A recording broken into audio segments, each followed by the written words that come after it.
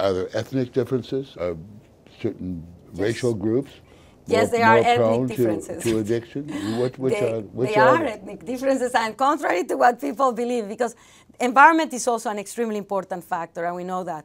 Stress facilitates drug taking and facilitates the transition into addiction.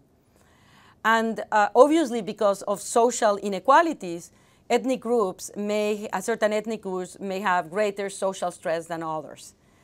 And for example, in African Americans or minorities, African Americans, Hispanics, are exposed more to poverty and social stressors.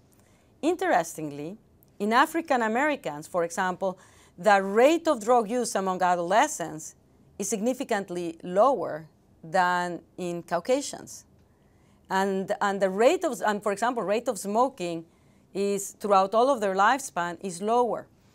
What happens with African Americans is actually very different from what happens in Caucasians. Their rates are significantly lower as adolescents, but when they transition into young adulthood, where they are exposed to an environment where they may have less protection, then they start to increase their rates and they become equivalent to those of Caucasians. But they start to what appears to be a resilience that then they lose as they go into adulthood.